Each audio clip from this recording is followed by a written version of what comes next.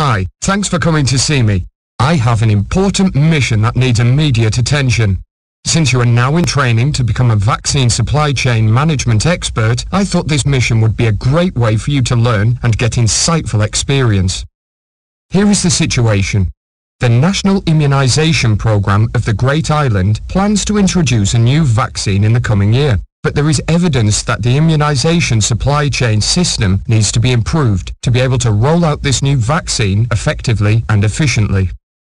Like in many other countries, the supply chain system in Great Island has not been upgraded in the last years and has become a bottleneck to reach every district and community with viable vaccines.